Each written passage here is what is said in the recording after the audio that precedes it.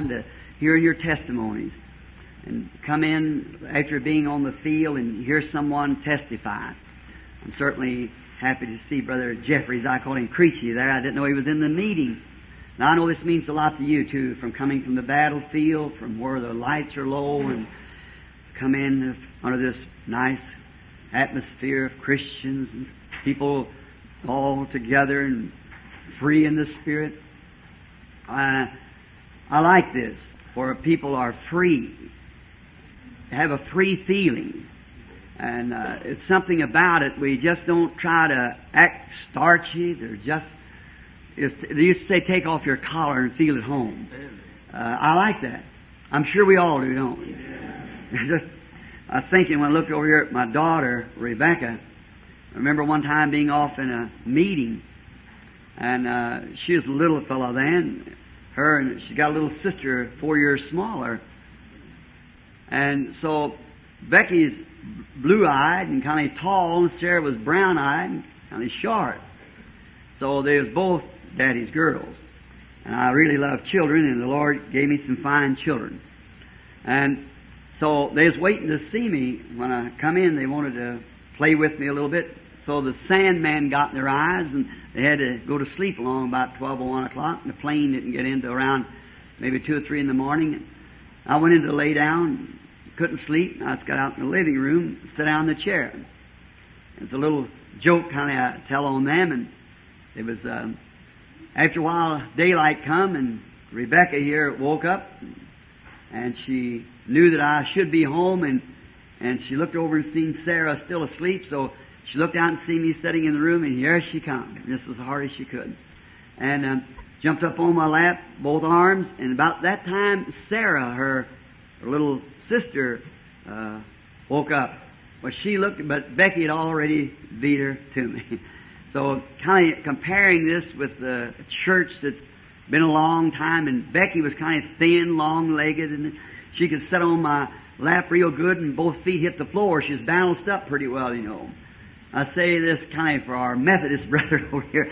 Been a long time around, you know, and growed up a little. Well, Sarah was a little short, and I don't know whether your children does or not. Mine does. The oldest one will get something new, and then it'll go down to the next one, and then down to the next one. And Sarah had on Becky's pajamas, and it was these rabbit-feeted pajamas you used to have, you know, kind of big, and her little feet couldn't pack it very well. So she started through the house, and Rebecca threw her arms around me, and she turned around, looked back to Sarah, and she said, "Sarah, my sister, I want you to know that I got here first."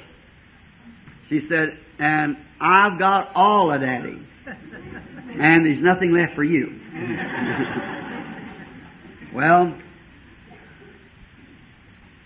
Sarah kind of felt a little stepped on, you know, so her little lips turned down, and kind of reminds me of maybe the churches has been on the road a long time, you know. They've got all the ins and outs of it, and they can sit down with all the theology and explain it and speak it in Greek and so forth. I'd compare that with Rebecca.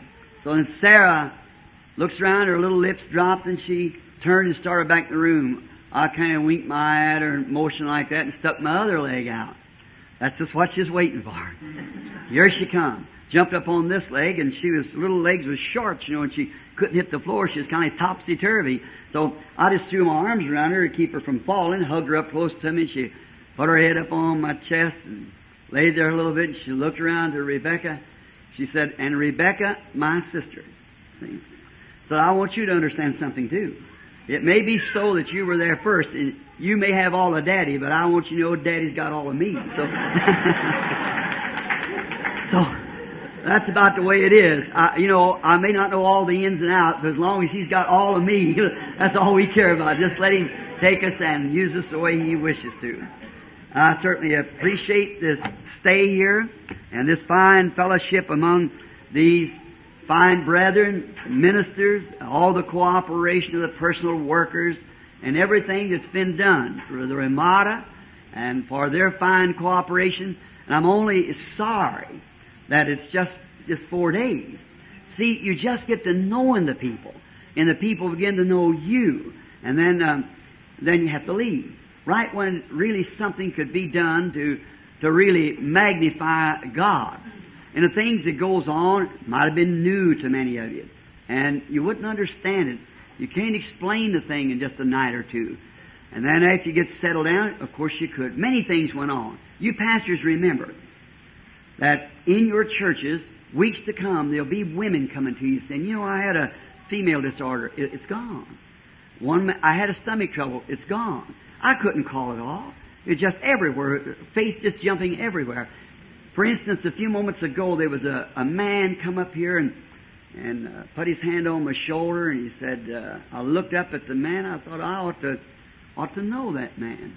I'd seen him somewhere, and he said, you remember me? And I don't believe I do. So then he said, I was in your meeting in Saskatchewan in by 42 or something like that, way back many years ago. And I said, yes. And I thought I've seen that man somewhere, but I can't place it. And so he went ahead talking. In a few moments, I began to recognize that a few nights ago in the meeting, there was a lady, I believe she is kind of a gray-headed woman standing on the platform. And if I would be facing the east, which is really a traditional that I just like to face the east because he's coming from the east. When I baptize, I usually baptize him that way and look like always to my right side, because each time that this light comes in, it comes from the right side. And so I always try to keep the people coming to me from the right side. And I'll be standing kind of this way, I suppose, positionally now, the way the building's seated up there. And down to my left, I noticed standing by me a woman, much younger than the woman was standing before me. And she had pink clothes on. It was different from the woman standing there. I kept noticing, and I dropped down, and there's no way to explain it. You just have to believe it, that's all. I looked down, and there's a lady sitting down here, right to my left, and she was kind of something was wrong with her. And I looked back, and then here stood a man by her. I thought there's something strange, and I was trying to keep my mind to the woman I was talking to, because you see, maybe if you watch something happen, see, it might be telling this woman what this woman had. See, so it's very, and Satan's laying right there for every opportunity he can. It's just grace of God, see, that he lets that happen. And then I looked and I seen this woman one is much younger than the other, and one woman was kind of she was tore up, mentally disturbed. And the other woman had some kind of a affliction really bad. And then this man, and come to find out this morning, when I stood here, that was the man. And I said, haven't you got a wife that's sick, that's mentally disturbed, oppressed like? And he said, yes. And I said, was she in the meeting night before last and sat down to my left wearing some kind of a pink dress or something? Said, yes. And that was her, and that's how I recognized the man. Now, I believe I wrote his name down. Can't remember too well. Pastor M.A.C.K. He sat down right here somewhere, and that was right, wasn't it? And he told me, he said, my wife many years ago was in your meeting and was instantly healed by a miracle that she was telling her about, and telling her about her troubles, and she was instantly healed. A couple times, rare blood disease and ulcers and things like that. Now, see what happened, if I could try to let you see what I mean. The lady had faith. See? In her faith she was believing. Yet probably with no prayer card or nothing, but she was believing, and maybe stronger than the lady was sitting before me. And now, I believe he said that his wife come in, and if I'm not mistaken, that's her sitting right there by the man. And that is the woman. That's the woman. To look at her, that's the lady. All right. Now you see how the grace of God to that. The lady actually really believed with all of her heart. And her faith was so much greater than the person standing here, it went to her. Of course, now and then the man asked me, he said, Brother Branham, is there anything seriously wrong with my wife? Will she be well or something? I said, sir, I don't know. See, you are the one who makes that vision. Your own faith does that. See? Your faith does it. Not mine. It's you. See? Jesus standing there before those people. And this woman touched his garment. He didn't even know who touched him. He said, "Who touched me?" Jesus wouldn't say anything just to be saying. He didn't know who did it. And he looked around over the audience until he found that woman. See? And then he told her about what faith she had. Now, I wouldn't know. And then sometimes, see, this wasn't explained, I suppose, but now, see, what's wrong with you, that's the Holy Spirit revealing that. And sometimes I watch it, it turns dark, shadowy. I just don't say nothing because it's perhaps death. And so I just say, "Go, the Lord bless you." And maybe if you stay long enough, just wait there. See what the Lord says. And then, that's what He's saying. Now, that's that the vision has showed what's wrong with you, or what you've done. But then stay still and wait. I notice that people just walk away. See? Stay still, just stand there and wait and see what He says. And then you find out, if it comes back and I see a vision of what you are going to be, that shows what you have been. Then if I can see what you're going to be, you'll notice it. It's always, "Thus saith the Lord." And then you mark that down and see if that don't happen just like that. It'll never fail. If a vision, here's what I have confidence. If the vision told me this morning that George Washington was going to rise out of the presidential graveyard for me to go there and call him, I'd invite the world to come see it done. Right? It would not fail. It cannot fail. It never has, and it never will, as long as you don't try to use your impression. And now many times I think we're all Pentecostal here this morning, aren't we? Many times where I think that people get enthused, you see. You get an impression that the Lord said so and so. And you say it when really it's not, and that would be wrong to say that. See? You wait until you know that God has definitely spoken. It'll be perfect each time. But if you're just impressed to say that, you might say it. And when you do that, that causes something like a carnal impersonation, and you really, brother, sister, it doesn't help God, it hinders God. See? And maybe God calls you to be a witness or something else, then you stay true to what God tells you to do. Be a true witness. Now, this has been a great meeting.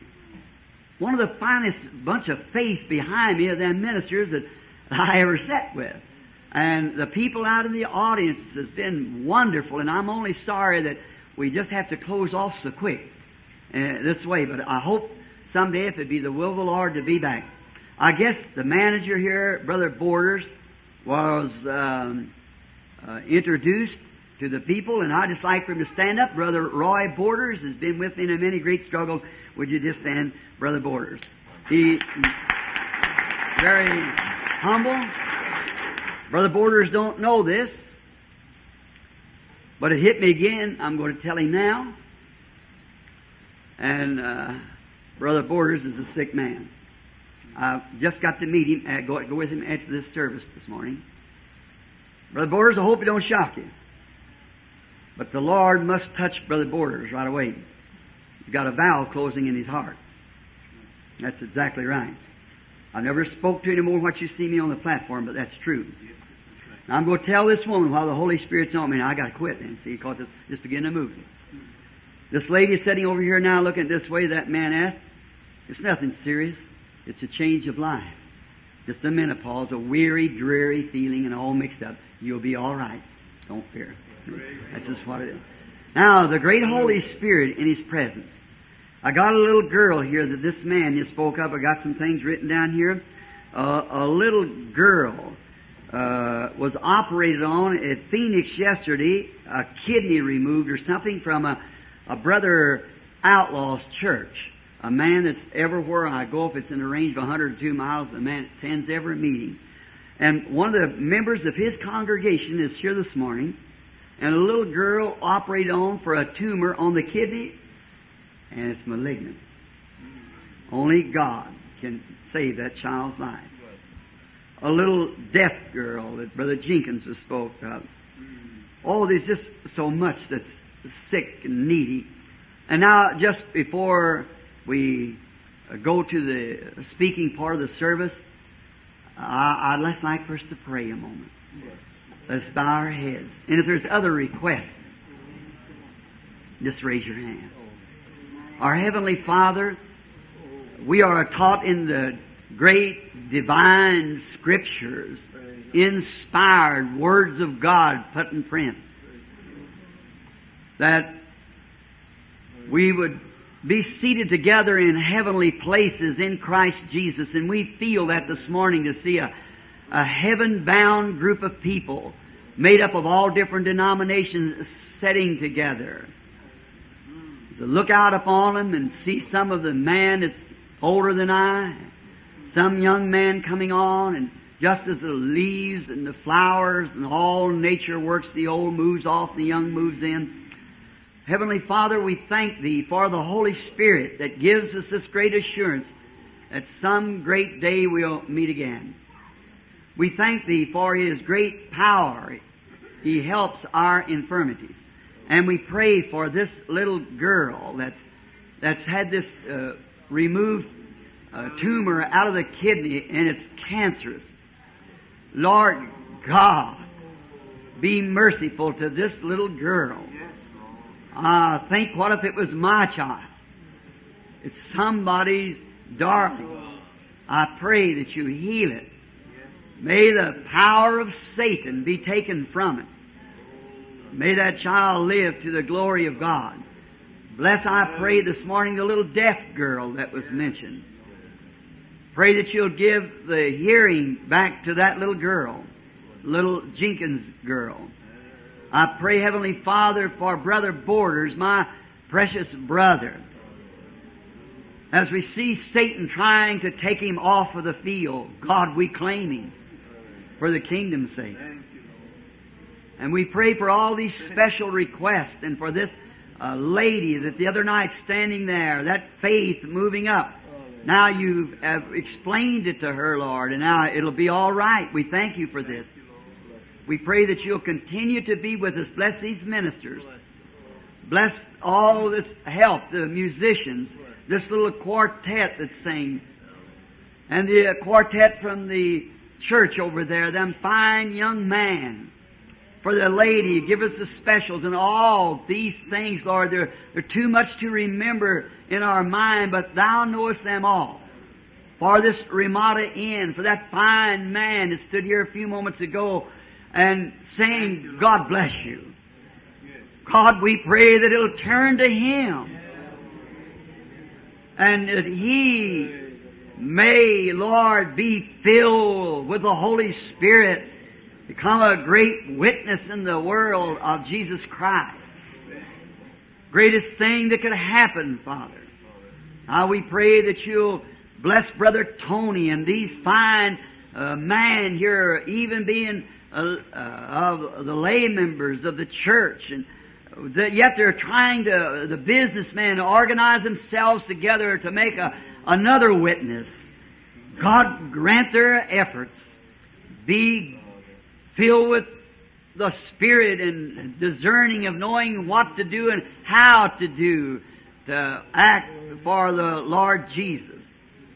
Bless the message this morning, Lord, as I speak, and I pray that You'll anoint it with Your blessings, and when we go away, we can say like those who came from Emmaus, our hearts burned along the way. And then, Father, if there be an unsaved person in here, one who doesn't know You, or just a church member, may the great power of the Holy Spirit reveal to them their need today of salvation through God's appropriated way, the only way, Jesus Christ. For we ask it in His name. Amen. Thank you again. One thing I forgot to mention a while ago, Brother Tony, as he stepped out to the car last evening, I said, I never look at I am been in the ministry now some 33 years. I pastored the tabernacle at Jeffersonville for 17 years, never had one penny salary, and I never took up an offering all the days of my life, never intend to take one. And last night, Brother Tony said that they was, I said, did you make the expenses? The understanding when I met with this fine Brother Brock, and did I pronounce that right, Brock? And Brother Gilmore and some of the other brethren up there the other night, I said, now, they asked about the finance condition. I said, just whatever the expenses are, that's all there is to it. Well, he said, we want to take you an offering. I said, no, don't do that. I get $100 a week from the church, and that takes care of it. And I said, all I need, I don't need nothing. See, I'm thinking about it's over on the other side there, something over there. And I know that I tried to keep my ministry, so many has come, and the manager saying, Brother Branham, it ought to be in bright lights. And the president of the Four Rose Whiskey was over to our place here some time ago, and she brought her daughter, and she said the little girl wanted to be healed, and she said she'd heard about it, she's going to have an operation. And so they said, she wanted to come over, she didn't want to be operated on. Well, she run right in while I was speaking and wanted to be prayed for right then, had to be right then. She couldn't stay. Her mother was after her. So mother come in the back of the room and sat down with that arrogant look. So then we come up, prayed for the little girl, and went back. Well, a couple of days after that, the doctor had said, all right, it's a bunch of foolishness. But she said, no, I feel fine. No appendicitis to me. I'm fine and dandy. So then they went on 4 or 5 days. After a while, you see, just as I explained it, after about 72 hours, that symptom reoccurs again if you really got healed. Healing, I'm not talking about miracle. And it reoccurred because the appendix began to swell. And the doctor said, now, you see, now you better go get that holy roller preacher. So then he wouldn't operate, but of course when there's about $1,500 involved, he could do it. He said he wouldn't, but he did it. And it had to be a friend of mine on that staff. That when they opened the girl up to take the appendix out, there was nothing wrong. See? They operated for nothing. They just left the appendix there because it wasn't even affected in no way. And the doctor told me about it, a friend of mine on that staff that helped operate. Now, you see what it was? She was all excited and didn't know just how to hold on to that faith. See? And there we don't get a chance to explain that. Then that made my doctor friend told a mother and said the appendix is still there. It said she needed that appendix. And it wasn't infected. There was nothing to it at all. Just perfectly normal. Pink, just or like it should be. And the mother became a believer. Then she says to me, what needs to be done is your ministry is not set down in the corner with a bunch of just ordinary people. It should be flashed across the country everywhere. It should be on billboards. Now, that's just what the devil wants. That's right. See? But no, I don't want it like that. I want so I can just visit anywhere, wherever the Lord calls, that's where I want to go.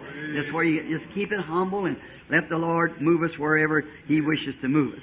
And now, to you people, if it's been prayed for, after about 72 hours, corruption sets in. We know that mortification sets in after 72 hours. If something reoccurs, if you really believe that with all your heart, there's nothing going to stop it. You believe it anyhow. Yeah. Stay right with it. It'll be all right, don't you?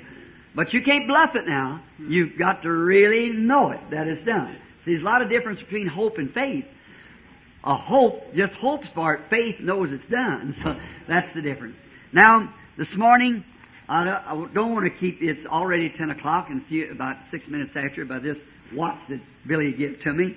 And now I want to read a verse out of the book of Isaiah, the first chapter, for just a little comments. And I got some scriptures written down here that I might refer to, and just keep you about 30 minutes, and then we'll be ready to go, the Lord willing. Isaiah, the first chapter and the 18th verse. Come now and let us reason together, saith the Lord. Though your sins be as scarlet, they shall be white as snow. Though they be red like crimson, they shall be white like wool.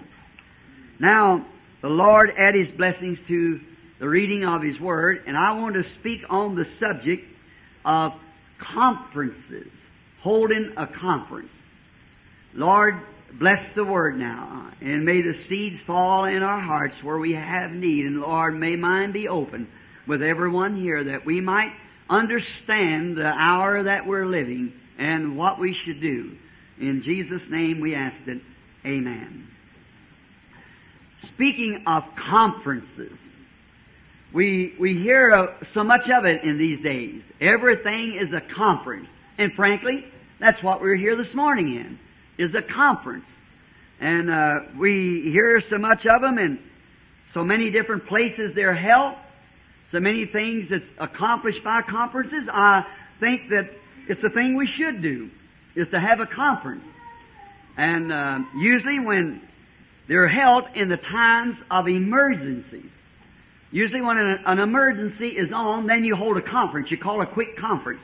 And we think of it in that terms. Now, here, many of you can remember for instance, the conference we had in the world crisis when Germany and the rest of the world was at war, when President Roosevelt was President of the United States, and there was the other great four, they call it, they held what they call the Big Four Conference, the Churchill, and they met together and they had to have what they call the Big Four Conference of the free world. Because that they had to come together and pool their ideas together and get in a strategy of somewhere, because the enemy was advancing and he must be stopped. And then they was to get together so they could, ever the wisest of the groups, and then want to get one's idea and the other's idea and then pool it together and see what they come out with. That was the Big Four Conference, and where they should strike back, where they should put their armies, certain like the 5th Army and the 4th Army and the 10th Army and so forth, and how they could work together and where the enemy had his strongholds. And if you notice, they always try to hit that spinal cord. That's the lifeline. And it's always strike the enemy. If you want to kill it, you must strike it in a vital spot. If you don't kill it. So, therefore, just one thing to be done, just like setting a meeting. If we could take the kingdom of God, as man has said many times in the ministry, and like quoting back to the woman, said, if you'd take and get the great people together, the great minds, and set it together, and then strike it from right there. But you see, you're striking at the wrong thing. Yes. See?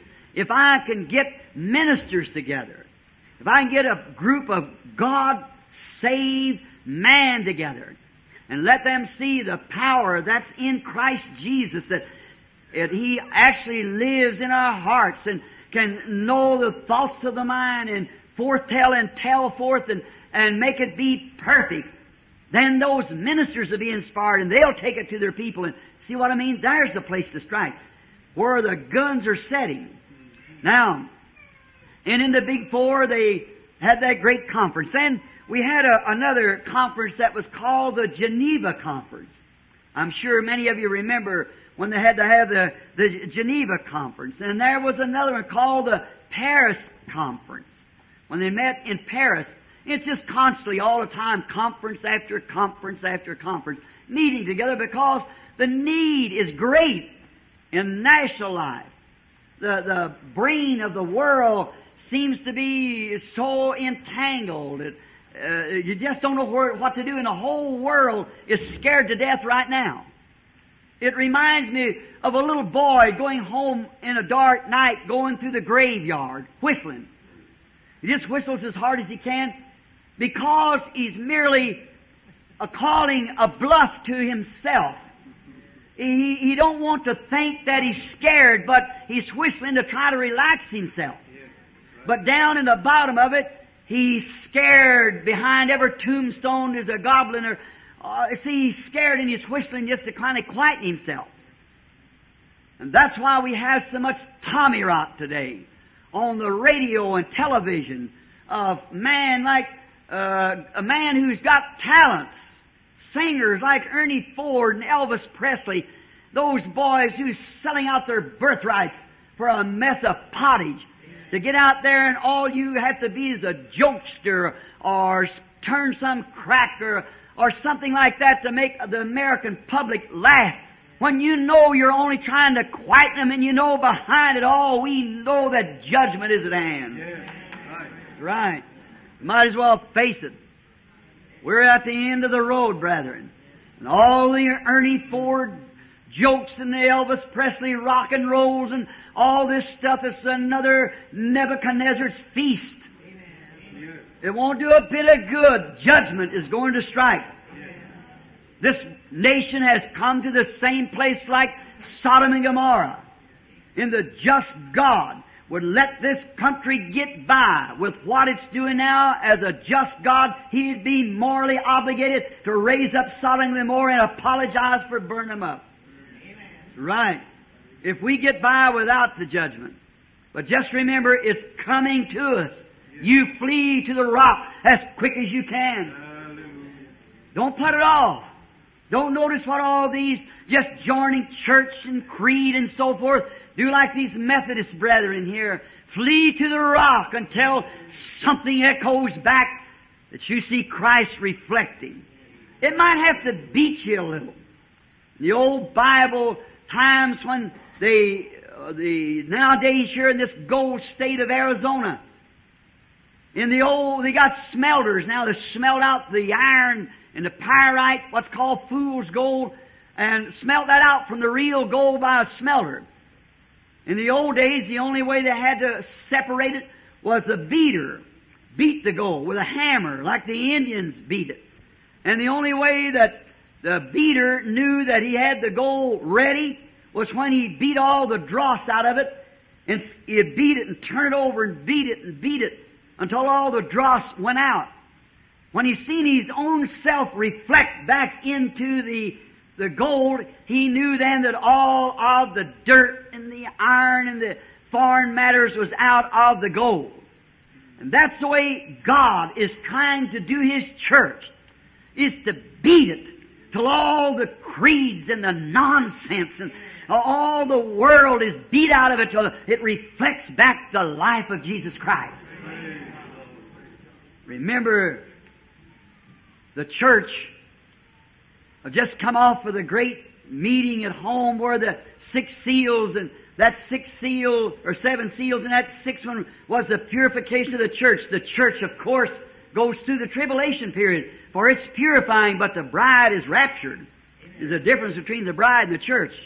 I hope I don't get doctrinated here now. If I say anything that you don't believe, well, do it just like I do when I'm eating cherry pie. I love cherry pie, but when I hit a seed, I never throw the pie away, I just throw the seed away. So you do the same thing. Eating chicken, when you hit the bone, you don't throw the chicken away, you just throw the bone away. And if I say something you don't believe, you just throw the bone away, you see. Now, but there's emergencies. And crisis is on. And constantly it's calling the president, the conferences, and they have to meet for this or that, and Cuba will fly out, and then they have to call a conference, and something else will fly out, and they have to call a conference. All we hear about nearly is conference. What do they do at a conference? How's it made up? First thing, they call together and then select a certain place. In Geneva, I've been there. That's a great, beautiful place. And they usually try to get to a place kind of inspiring so that they can get there and then select this place, call all the great men into this one place and make... I haven't got it wrote down here. Where was that place in Switzerland? We went down there, Billy, where they had... That was Geneva, wasn't it?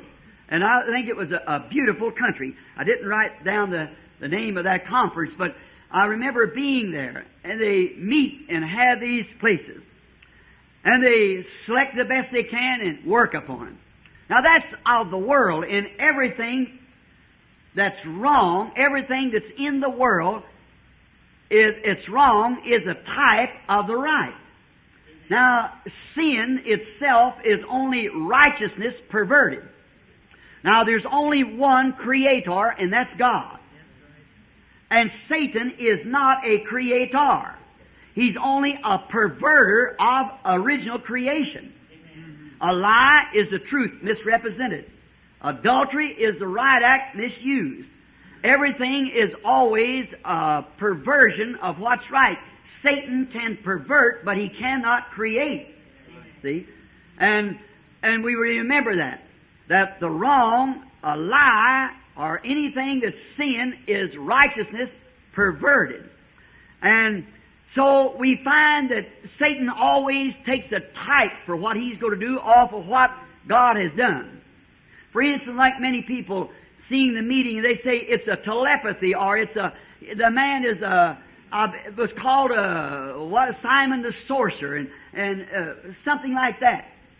See, why? When you see a spiritualist or a devil act, it's only a perversion of a real genuine thing that God has. Right, see, and man ought to know enough and spiritual enough to be able to discern between what's right and wrong. Did you ever hear of a spiritualist casting out devils and healing the sick and preaching the gospel? And by their fruits they are known. Yeah. They got some little stand over in a corner somewhere and read the palm of your hand and guess at 4 or 5 things and a dozen of it be wrong, and there you are. You see, that's just a perversion. Yeah. Trying to draw people's minds. It's out of ease, away from the real, genuine Holy Spirit, where we can sit together in heavenly places and Christ reveal to us what we should do. The churches ought to be that way. The people that speaks in tongues. I just want to speak this because I'm your father, as it was. I'm going to act as that this morning. See, we got a great thing, but I believe that it's not represented just right. See? And it'll sell itself if it's perfectly represented right. Now, I think there's many of these Methodists, these Baptists and Presbyterians would like to have this, but it's the way we present it to them. See? Now, if you see a fellow out building a house and got a hammer and he's putting nails in the house, you walk up and you've got a machine that you can put a half a keg of nails in it and just nail it up like that twice as quick. And a better job. If you walk up to him and tell him, "Oh, what are you doing? You're old-fashioned. You don't want to do that. That's the wrong way. Here, I got a machine to do this." Right quick, you have ruined your sale. Yeah. You businessmen know that. You ruined your sale. The thing to do is go up and brag on him, how well he can build. And then just introduce a product. If it's any good, it'll sell itself. You salesmen know that. And you know there's nothing better than the baptism of the Holy Spirit. There's nothing better that was given to man out of heaven outside of the Holy Spirit. But you see, we try to knock the other fella down. Let's try to pick him up a little bit and put our arm around him and let us know that the blanket stretches all the way across the bed, see? And hold that kind of a conference, you see. Give him a little room too, but after all, he's struggled. Now, but you see, many times in our churches, we permit people just to raise up, even when you're preaching and speaking tongues and making an altar call, somebody speaking tongues and give interpretations. Merely one of them, I believe the person is genuinely speaking in tongues, but I believe the other is more or less prophesying, because some will speak in tongues maybe for 5 minutes, and the other will give 4 words of interpretation. See? It has to be at the same sound, the same raise and fall of voice. And then, again, if they say it and it doesn't come to pass, then get that evil spirit away from you. Yeah. You don't want that. Amen. My tabernacle one speaks like that, he better have it thrown down. If it doesn't come to pass, they get that evil spirit out of them. There's got to be not some repeating. Jesus said don't use vain repetitions as heathens do. Right. It's got to be something directly to somebody or to help the church or to help the cause. That's wrote right down. And if it isn't, and the people who speak with tongues and them great gifts to help the body of Christ, they meet hours before we ever get there. And the Holy Spirit works through them, and it's put on the desk, and we tell out what they've said here. And if it doesn't happen right as it said it did happen, then they cannot do that no more to that evil spirit's out of them. You say, "Well, Brother Branham, look, I have to stand up here. I wouldn't be afraid because it's God. Amen. It has to be right every time here, and it has to be right out there every time. Then when people see those things come to pass, then they'll believe." Amen. What the Pentecostal church needs this morning is a good conference. That's exactly right. All the denominations, the oneness, two-ness, three-ness, four-ness, and all the rest of us in the Church of God, Assemblies of God, all of us get together and reason these things out. That's right, and get the church moving. As long as Satan can keep you firing at one another, he just sits back and says, "Brother, I don't even have to fight."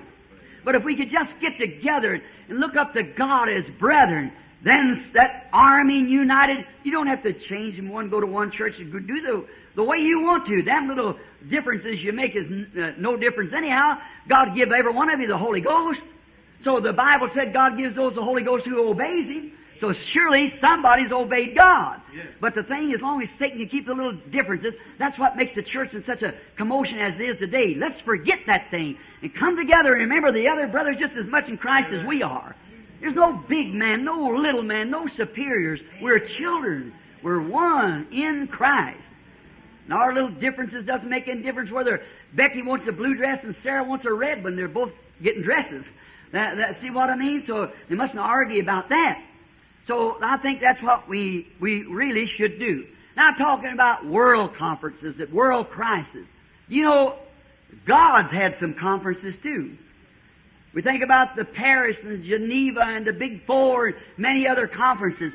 Let's think about some conferences now that God had, which these were types off of what God has had.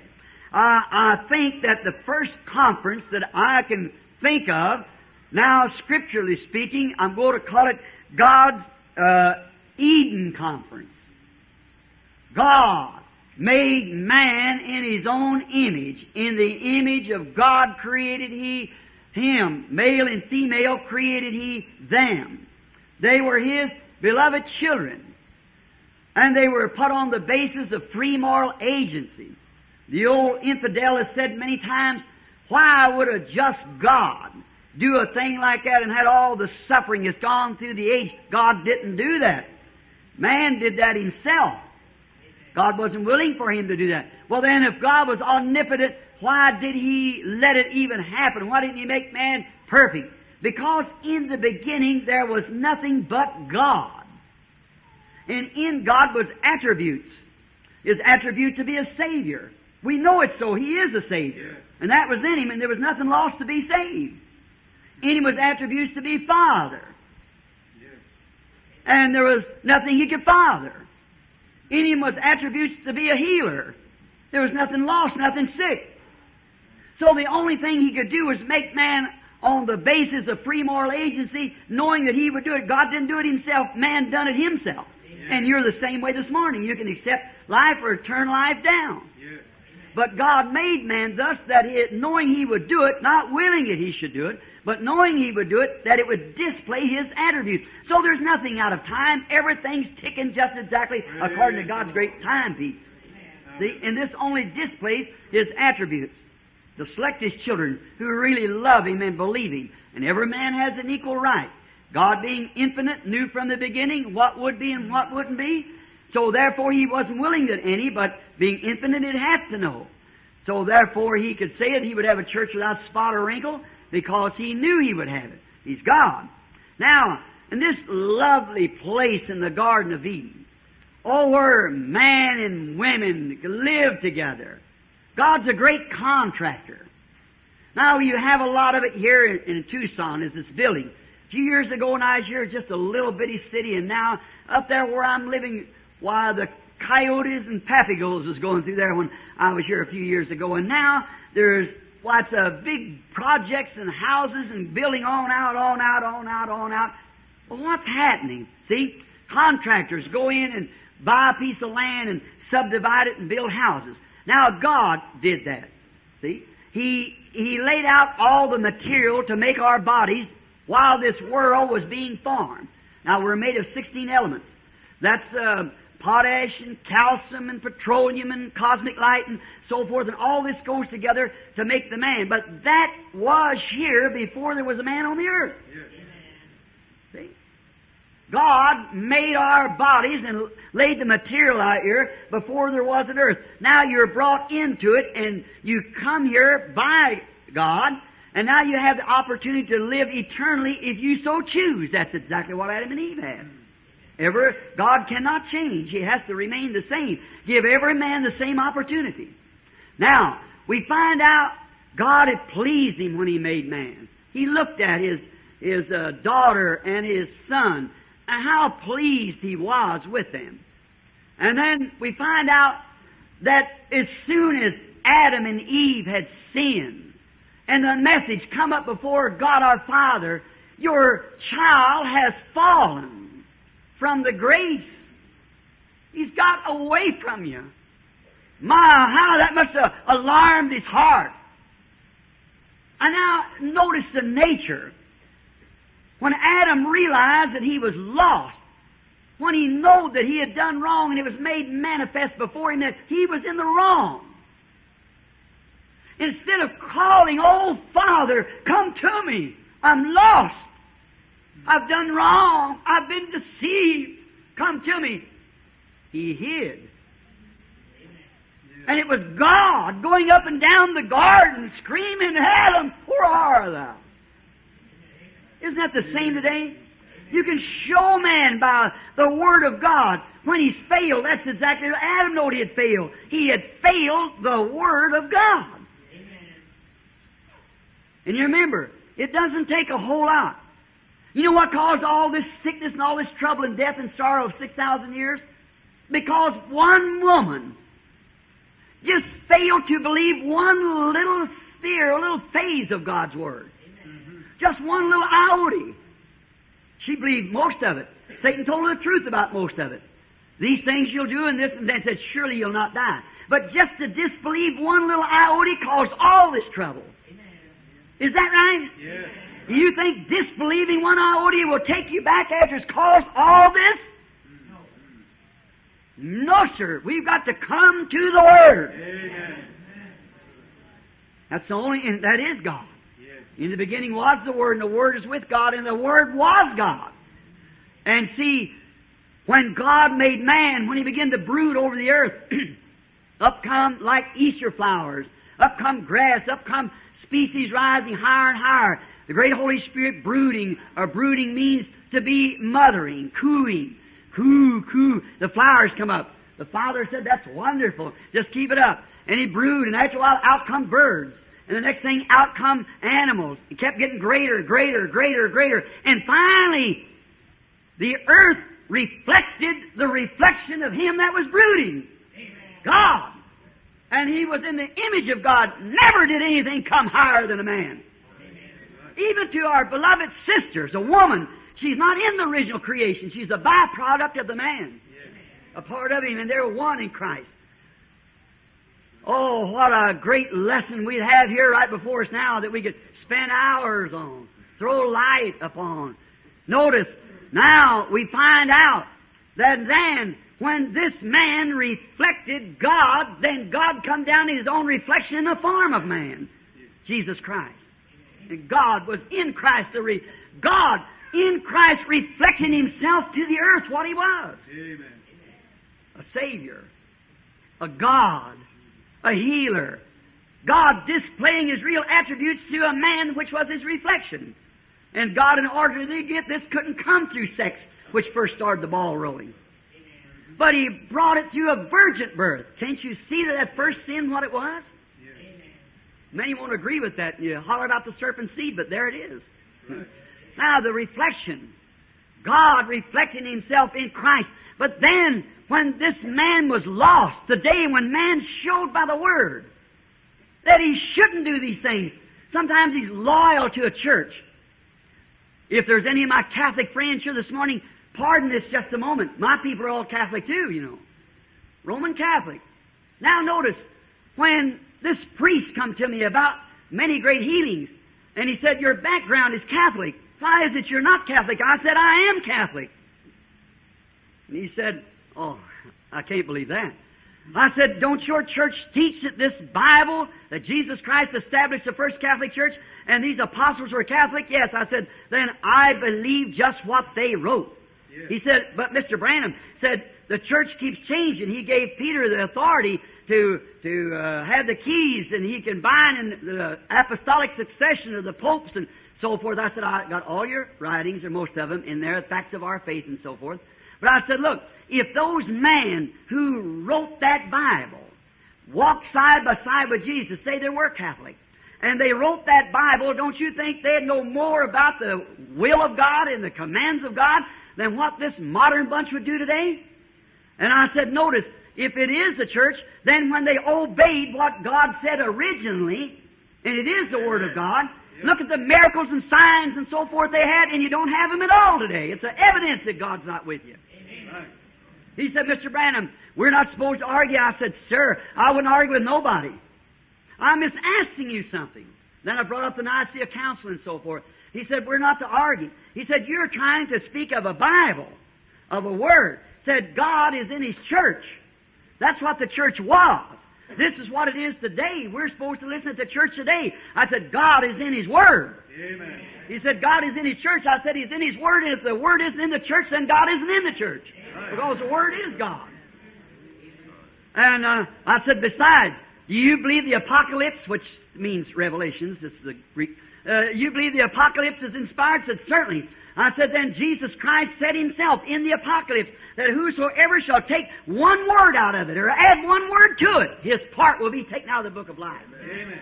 Then how can you say that you have authority to take out, put in, or do what you want to when you're forbidden to do it by the founder of the Christian church, Jesus Christ?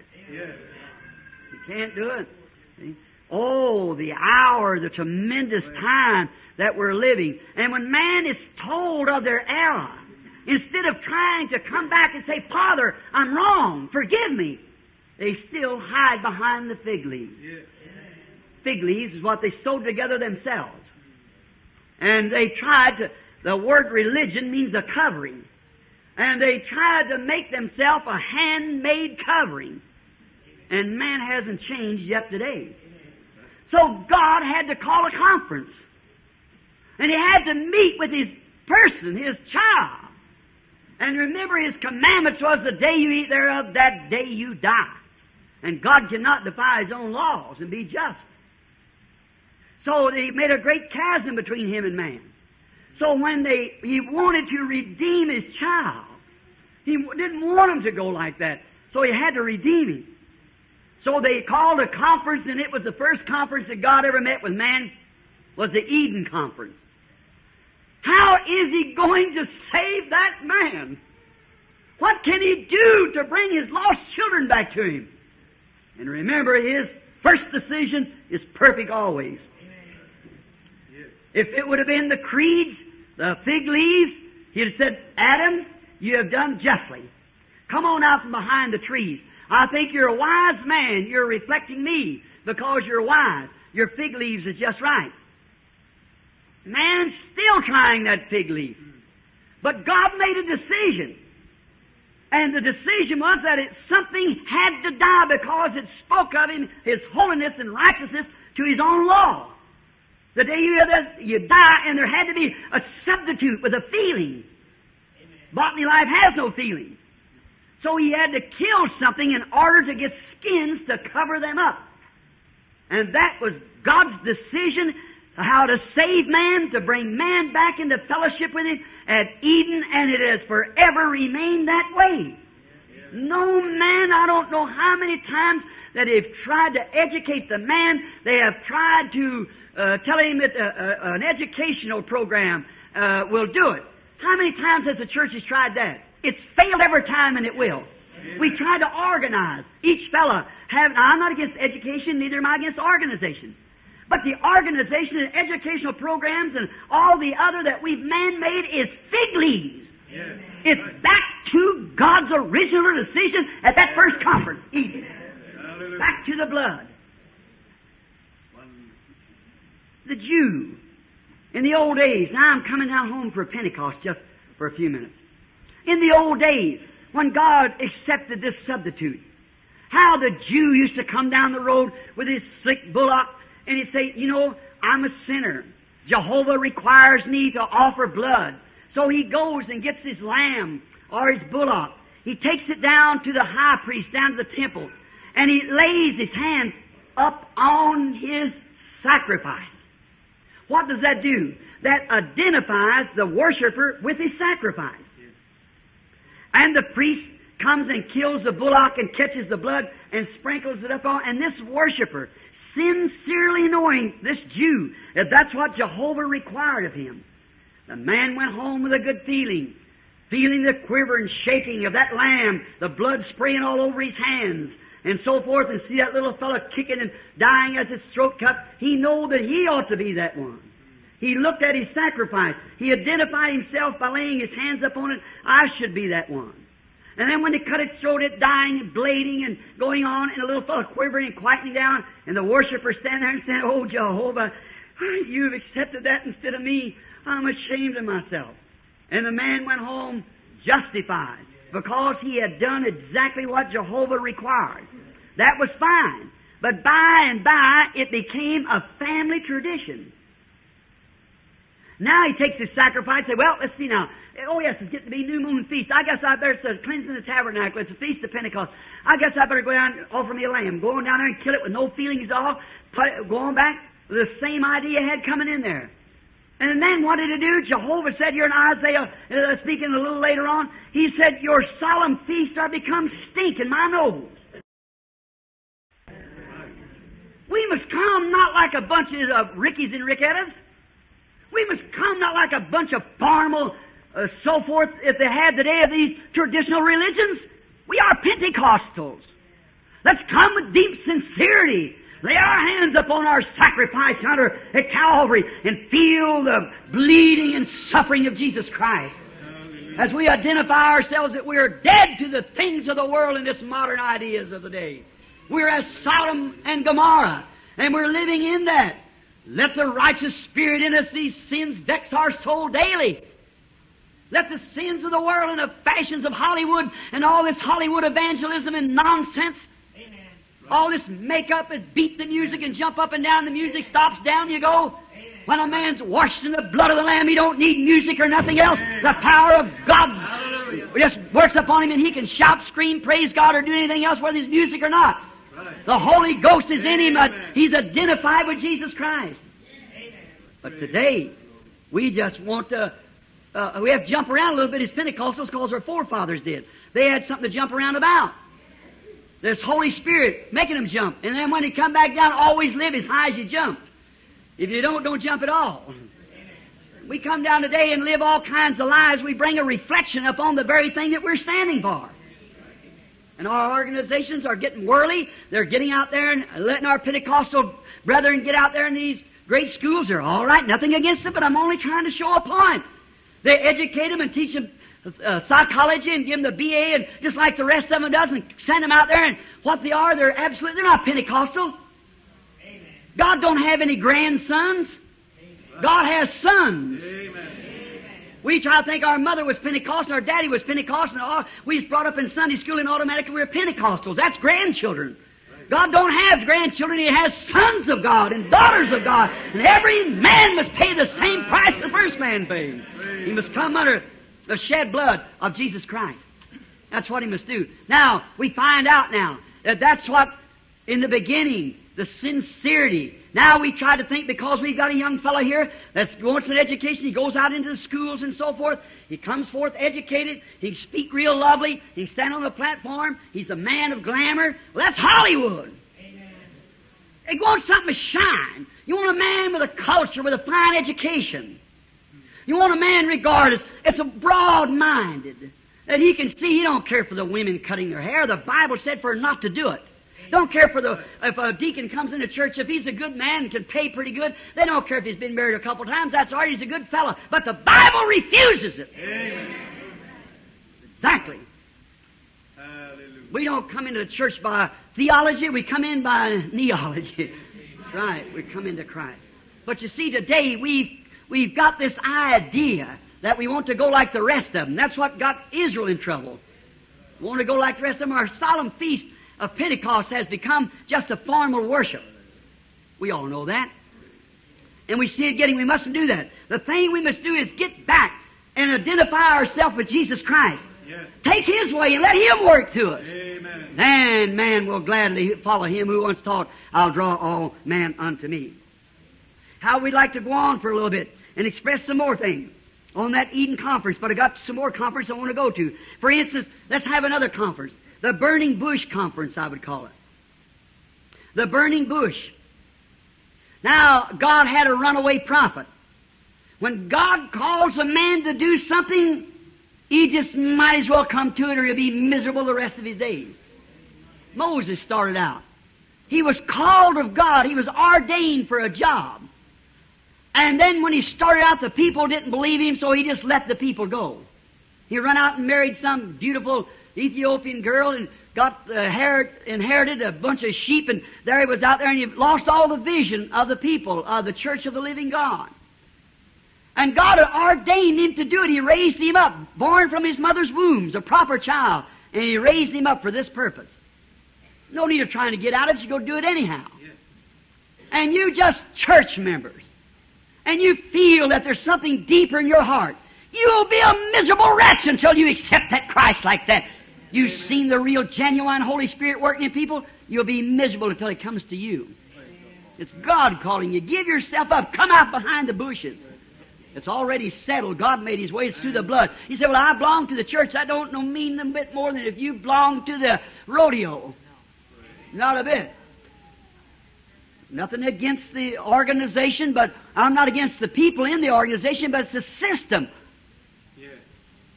Now, notice this. Now we find this burning bush. God knew that that prophet was living in ease. So He decided that He'd have to speak to this prophet. So He selected a place. Emergency was on. I have heard the cries of my people. And there's a man that is sent to deliver them, and he's weak and washy. Oh God, I hope He calls one here this morning. The ministers to get on fire. Look at the vision. We're dying. The world's gone. The church is backslid. God's trying to call a bride out. So He selected a place. Very odd place to us. It was a bush up on top of the mountain. But that attracted the prophet's attention. And he called him up there for a conference. Watch, he had to obey it word by word. Take off your shoes, Moses. The ground whereon you stand is holy. What if Moses said, well now Lord, I just had some schooling. Honor is take off your hat, so I'll take off the hat. That would never work. When God said shoes, He meant shoes. When God said born again, He meant born again. You don't mean a handshake or a repeat of creed. Everybody's scared of that new birth. The devil substituted the handshake part, or some kind of a psychic affair that would make you acknowledge, yes, I'm born again, but your life tells what you are. The life that's in you. You say you're born to the Spirit of God and deny one word of that Bible that shows you're not. Amen. You try to place it back on something else that shows it wasn't the Holy Spirit, because He'd never deny His own word. Amen. You say, well, my church teaches that. There He shows you're not. You're born to the church, Amen. Not of God. Yeah. This is God, His Word. Here He is. Moses, the anointed. Take off your shoes. You're on holy ground. Well, would my hat do just as well? He said shoes. And that's what He meant, was shoes. Amen. God says be born again. It means born again. Now listen, I'm in a mixed multitude and young children. But you listen to your doctor. You listen. I hope you listen to me and understand. Any birth is a mess. I don't care if it's in the pig pen or it's in a pink decorated hospital room. Any birth is a mess. And so is a new birth.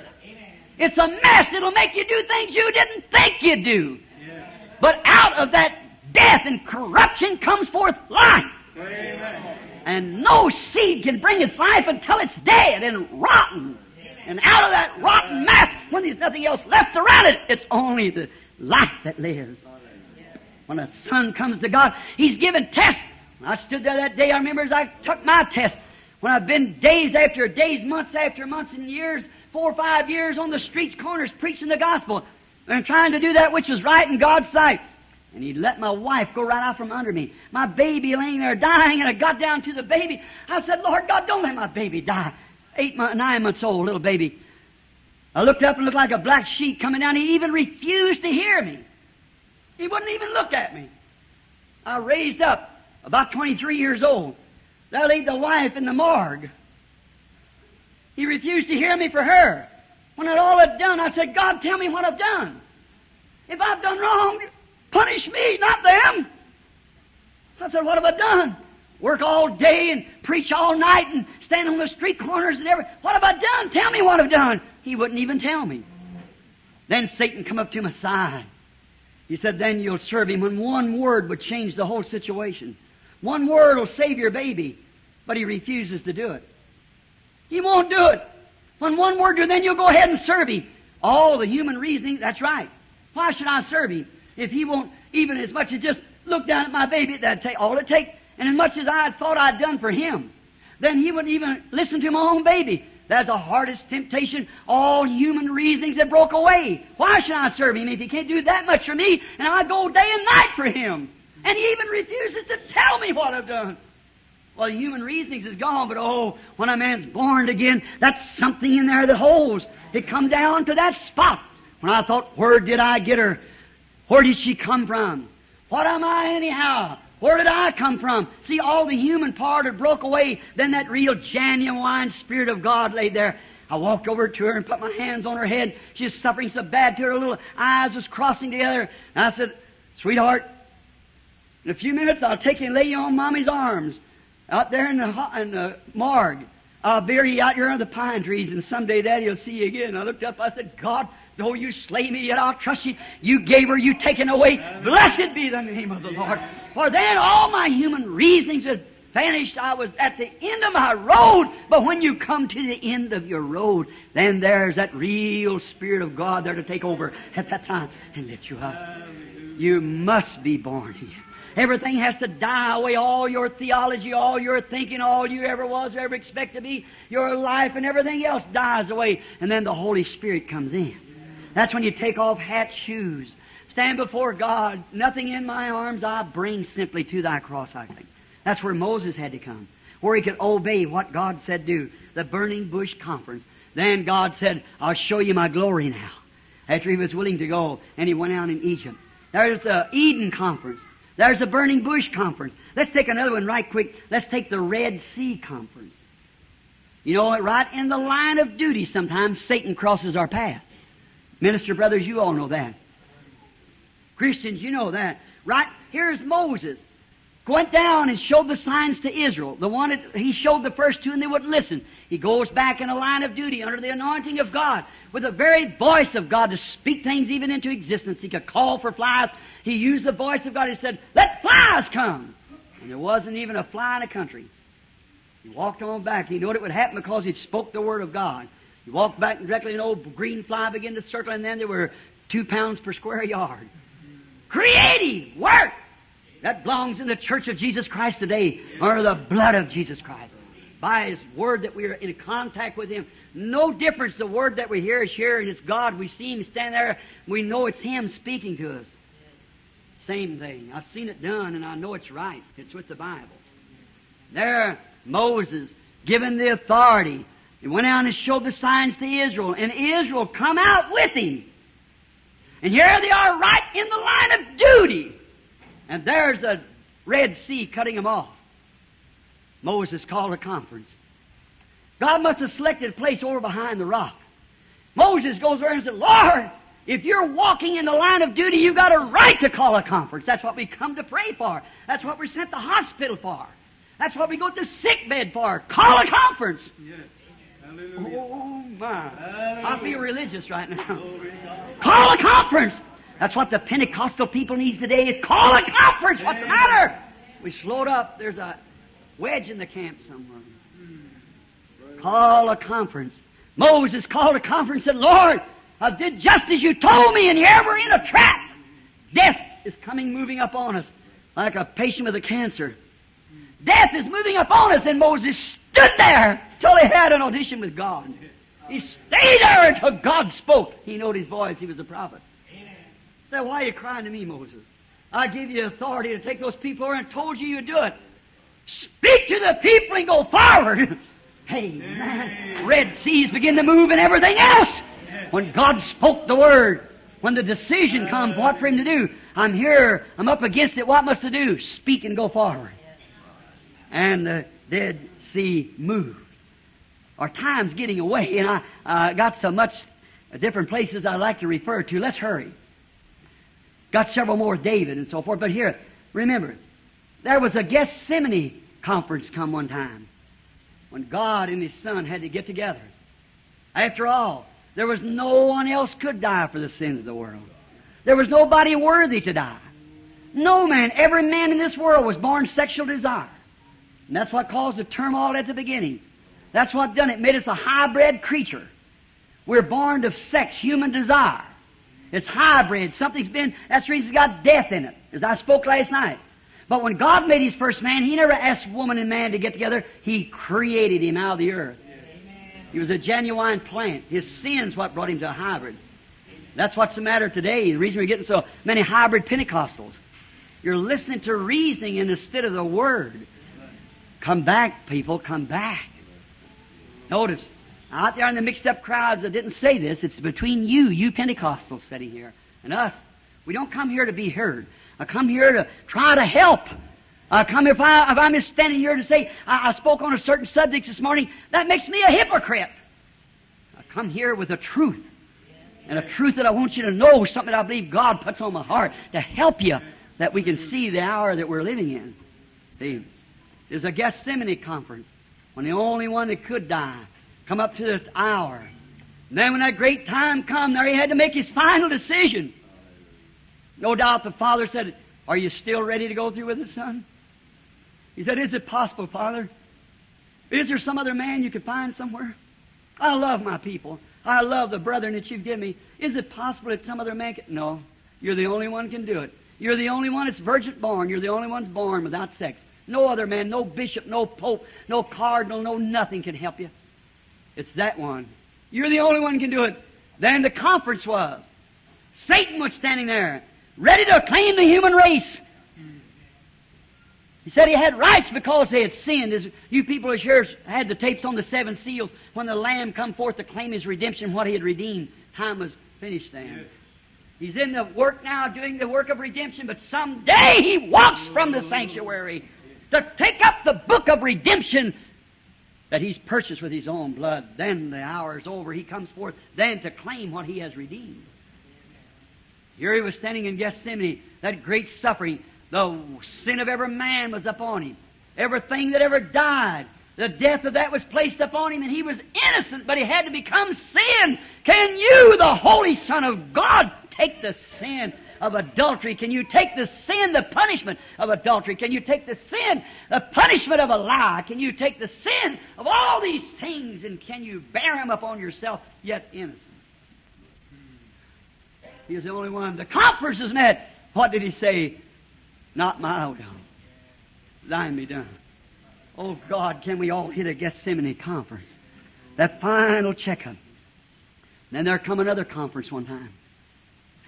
A few days after that, about 40 days, there come a conference after His death, burial, and ascension. A Christian church is going to be organized. Methodist, Baptist, Presbyterian, Lutheran, all of us. Listen now, just a minute in closing. There come a time when God was going to not only take a people like Israel is His people. Israel will be saved as a nation. The Bible said so, be born in a day. God deals with Israel as a patient, as a people. But He deals the church with an individual. He's called out of the Gentiles a people for His name. Now, we find out that the hour come now. How must this church be run? They were forbidden, though they had preached, though they had healed. Listen to me. Though they had preached, though they had healed, though they had seen great signs and wonders, and though they were a witness that He was the Son of God, yet He forbid them to preach until they held this conference. Amen. Wait up there at the city of Jerusalem. I'll send you word back how the Christian church to be operated. Hallelujah. I'll let you know. If I'm to have a bishop or a cardinal or a pope or whatever I'm going to have, I'll send you back. I'm going to heaven to hold a conference. Yes. You wait there till you hear the returns. Yes. Amen. Amen. Glory.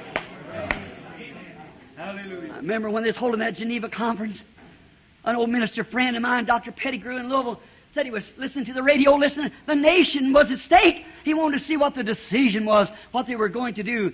And some beatnik come to the door with his hair hanging down his face and said, Dr. Pettigrew, I understand that you're an influenced man. So I've got some rock and roll songs.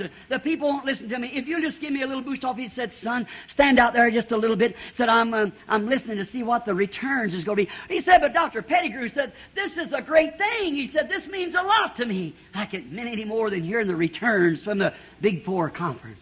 That's the way the people are today. Some little beatnik something other in the name of religion come around and try to attract your attention from hearing the actual returns. Yes. Amen. Amen. Some little sissified, pettified, religiousized, if it's such a word to use. Getting more members and better people. Getting a bigger church and a bigger following. Trying to attract your attention, brother. Don't listen to them. Right. We've got the returns road out here. Hallelujah. That's a Pentecostal conference. Said, don't you sing another song. Don't preach another word. But go up there and wait till this conference is over. I'll send you back the news. Yes. I'll tell you who's the greatest among you. I'll tell you exactly what you're to do. Whether you're to have an organization, whether you're to have a pope or a bishop or whatever you're supposed to have. I'll tell you about it, but wait till you hear the returns we're going to heaven to decide the thing. Amen. And He ascended on high, led captive captives, sat down on the right hand of God, and sent gifts back to man. Then when the day of Pentecost was fully come, they'd been waiting. Oh, what if it would have been, what if Andrew would have said after about 6 days, you know, brethren, I believe we don't have to wait any longer. I believe that by faith we receive our ministry. We should go ahead, start right out and start on our ministry right now. That's the trouble with many a minister. He don't stay there long enough till he hears the returns, till he hears his commission. Well, you know, maybe there would have been another named Philip who got up and said, you know, I've been feeling pretty good. After all, we have a knowledge of this, what he wants to do. That might be so, brethren. You might have a BADDLLQUST, and it won't mean a thing. Your knowledge don't mean nothing. All your seminaries just don't mean a thing. You've got to wait for the returns to see what God says. No man's got a right to preach the gospel without first meeting Jesus Christ as a person. Not as some well, you know what I mean, some theological degree. He has no right to do it upon that. No matter how much he can explain it, that isn't it. Amen. Just like Moses. He could teach the Egyptians wisdom. Amen. He was the smartest man in the land. But he had to go to the conference with God. No man has a right to claim to be a Christian. No woman, no child, no preacher especially, until he himself has come upon that sacred sands where he met God. All the theologians in the world, all the infidels in the world can't explain that away from him. He was there. It happened. It happened to him. He knows where he stands. There. They went to the day of Pentecost. And we didn't see, I'm just making an expression. We don't see it there where the bishop come up the road with his satchel in his hand. And he said, now I have been sent of the Lord. I want to lay hands upon you, brethren, and send you out. That's the 1963 version of it. The bishop and his staff. Well, we think of then, let's just take it with due regards to our Catholic friends. Let's say there come a priest up the road with the last rites, so-called. Lick out your tongue and take the wafer and I'll drink the wine.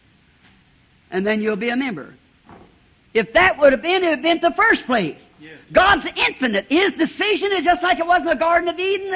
His first decision settles it. Amen. Well, what did they do? They waited, and they waited, and they wasn't satisfied. They waited until there came a sound from heaven like a rushing mighty wind. Yes. It filled all the house where they were sitting. Cloven tongues set up on them like fire, and they were all filled with the Holy Ghost and began to speak with other tongues as the Spirit gave them utterance. A bunch of cowards that was afraid of evangelism. A bunch of cowards that was afraid to face the dignity and the celebrity of the city, and the religious critics was out in the street testifying this is that. That was God's decision. A few days after that, the Samaritans, Philip, had went out and preached to them and baptized them in the name of Jesus Christ, though the Holy Ghost hadn't fallen upon none of them yet. So they sent up to Peter and brought him down. They know they'd had great joy. They was happy and rejoicing. And they'd had a great time. And they'd had great healings and everything. Now Nazarene, Pilgrim, Holiness, Methodist, brethren, listen. Healing isn't it. Joy isn't it. It's the experience. It's the Holy Spirit, Christ Himself coming in you as a person. They sent up and got Peter and John, who came down and laid their hands upon them, and the Holy Ghost came on them. In Acts 10:49, we find that Peter while he was speaking to the Gentiles, while Peter yet spake these words, the Holy Ghost fell on them that heard it, for they heard them speak in tongues and magnify God. And Peter said, can we forbid water, seeing these has received the Holy Ghost like we did at the beginning? Paul, talking to a bunch of Baptists in Acts 19, passed through the upper coast of Ephesus. He finds certain disciples. They were happy. They had a great Baptist preacher there by the name of Apollos, and he was a converted lawyer. And he said he was proven by the Bible that Jesus was the Christ. And Aquila and Priscilla, tent makers with Paul, said, our brother Paul's in prison down there. And he had some place for a preacher to be? He's in prison because he cast the devil out of a fortune teller. And he said, he's in prison, but he'll visit us pretty soon, and he'll explain the Word of God to you more perfect. And they were having a good time, like all good Baptists do, shouting, praising God, having healings and signs, and so forth. But when Paul come up and listened to him, an apostle, he said, have you received the Holy Ghost since you believe? Amen. They thought they had it. Since you believe, we think when we believe we got it. But that's wrong. He said, have you received the Holy Ghost since you believe? They said, we know not what it be. Where there be one? He said, unto what was you baptized? Said unto John. He said, that won't work no more. You got to be baptized over. So he baptized them in the name of Jesus Christ, laid his hands up on them, and the Holy Ghost came up on them, and they spoke in tongues and magnified God. How? Just like they did at the beginning. The same formula was carried out. When a doctor writes a prescription, don't let none of these quack druggists try to mess with it. They get either too much antidote, it won't help you. And if they put too much poison, it'll kill you. Don't fool with God's formula. Carry it out the way it was at the conference. That was the orders. Amen. Hallelujah. I love him. Reminds me of Jesus' parents. They went up to the Pentecostal feast. On the road back, they found out they'd been 3 or 4 days, and they didn't find him among them. They began to wonder. That's about the way it is now. The churches begin to find what become of Jesus. What happened? We're Pentecostals, but what happened? We're Methodists, but what happened? What become of Jesus? They begin to look among their kindred. That's what we begin to think of. What did Moody say? What did Sankey say? What did Finney say? That was their day. We're on up the road. If we start searching back, like they did, they went to their kindred and they couldn't find him. They went to all their kindreds, the bishops and so forth, they couldn't find him. Finally, they found him just where they left him. Amen. Where did they leave him? At the Feast of Pentecost. Yes. They had to go all the way back where they left him before they found him. Yes. And church, that's what we got to do, go back where we left him. Amen. Get away from some of our traditions. Yes. Go back where we left him. If you want to know where you left him, have a little Bible conference and just don't pull any punches. Just tell the truth. We're going to wait now till we see how it was. No bishops, no nothing, just the Holy Spirit was supposed to lead the church. That's the only leader we have is the Holy Ghost. Yeah. And He leads according to the Word. If you say, well, I got the Holy Ghost, and you deny the Word, it ain't the Holy Ghost then, because the Holy Ghost wrote the Bible. Yeah. Right. So it isn't the Holy Ghost. Listen, closing. And world conferences, what do? They eat together, they talk together, they fuss together, they lie to one another at a world conference, of the conference of the world of the nations. But when God calls a conference, what's happened? They meet together, they don't feast, but they fast. They don't fuss, but they pray. They wait till they get orders and go forward. That's what the church needs today, is a going forward. Get the orders. And you say, well, how can I find the orders? Here they are. This is the orders. How do you know, Brother Branham? The way God first planned redemption was by the blood, and He'll never change it. Amen. When God makes a decision, that's the reason you can hang your soul on that Bible any phase it says, because it is the Word of God. And God being infinite, He cannot say, well, I was mistaken 2,000 years ago. God's eternal. He never did begin. He never will end. And the only way you can ever be like Him is be part of Him. On the day of Pentecost, that great pillar of fire that had followed Israel, or Israel had followed it through the wilderness. See? That great pillar of fire was God, the angel of the covenant, Jesus Christ. Moses sustained the reproach of Christ greater treasures than that of Egypt. So he forsook Egypt and followed Christ. Notice, on the day of Pentecost, what did God do? He taken that big pillar of fire and divided it. That was Himself. Tongues of fire, forked tongues, cloven tongues, come down, forked tongues, and set upon each one. Oh, wouldn't we ought to be ashamed to let our organizations divide us? Amen. when God divided Himself among us that we might be one. This will all men know that you're my disciple. Do you hear that, brother and sister? God divided Himself. We're never divided one another because we're parts of God. Just let this far come to this far, and after a while you'll find out it'll move that. It's come up through Luther, Wesley, Pentecost, and find out the pyramid will be capped one of these days. You know, it never was capped. The pyramid on the back of your dollar. The Great Seal. It says, we in America, here's the American seal on this side, but why do they say the Great Seal? The one that Enoch made. Not pyramid doctrines now, because they don't believe in that kind of stuff. But they never did cap the pyramid. Why? The capstone was rejected, but it will come again someday. Yeah. Praise the Lord. And see, in that pyramid, I've been there. It's honed so close to even you can't run a razor blade. There's no mortar between it. It is perfectly set together like the same stone. And when that church gets honed into the perfect image of Jesus Christ, He will come. Resurrect all the saints when He comes and take them with Him. The church of the living God will be caught up. But brethren, we'll not be like Eve. One have this and one have that, a disfigured body. It'll be word by word what God said. Say, Brother Branham, what did He say then? You never told us. All right? Peter spoke it. When they wanted to know, how do we get into this? What happened? He gave us the formula. Now, if He said shake hands and join church, that's what it would have been. If He said stand on your head, that's what it would have been. If He said we'll organize a great man and make a great body and a great pope and a great this, that's the way it would have been. But what did He say? Repent, every one of you, and be baptized in the name of Jesus Christ for the remission of your sins, and you shall receive the gift of the Holy Ghost. For the promise is unto you and to your children and to them that's far off, even as many as the Lord our God shall call. And as long as God's calling, it's got to be the same formula.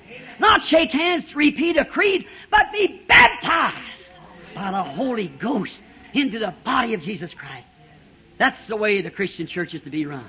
Not by creeds, not by denomination, not by education, not by theology, but by the baptism of the Holy Spirit to lead men and women. And He'll never lead you away from the Word of God. He'll lead you right to the Word of God, because man shall not live by bread alone, but by every word that proceeds out of the mouth of God. Have you got about 2 or 3 more minutes for? I got another conference I'd like to call to you. I got it wrote here. This Acts 4 it says, and I know what that means.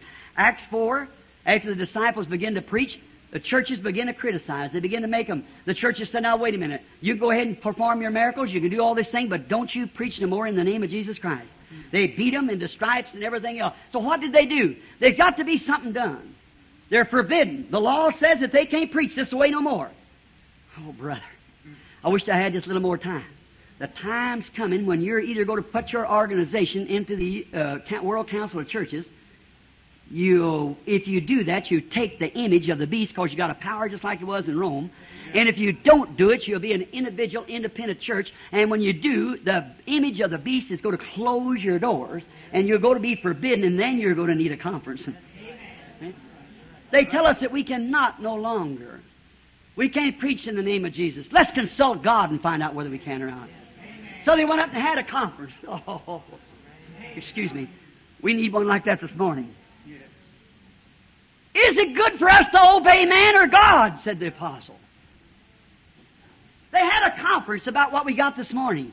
And they stood up and give the churches telling us we can't preach unless we come to their group, and so forth. And we can't have this minister unless the organization says so. And no matter how much anointed it is, we have to do this, that, and you know how it is, each group and so forth. What are we going to do? And they had a conference. And they got down and began to pray. Yeah. That's Acts 4 conference. And when they did all with one accord, Lord, why did the people imagine a vain thing, or the heathens rage and the people imagine a vain thing? Stretch forth the hand of thy holy child Jesus to heal the sick. We're forbidden to do this, and all of them praying with one accord. Some people criticize us for everybody praying at the same time. How'd you like to be in that group? Amen. All in one accord. Somebody says, how can God ever hear that? How many prayers you think He's hearing at one time anyhow? You forget He's not finite, He's infinite. See? And when they all prayed in one accord, the Bible said the building was shook where they were seated together. Amen. The returns come back, and they went forth preaching Jesus Christ everywhere. God working with them, confirming the words. Acts 4 conference. Oh, brother, just a minute.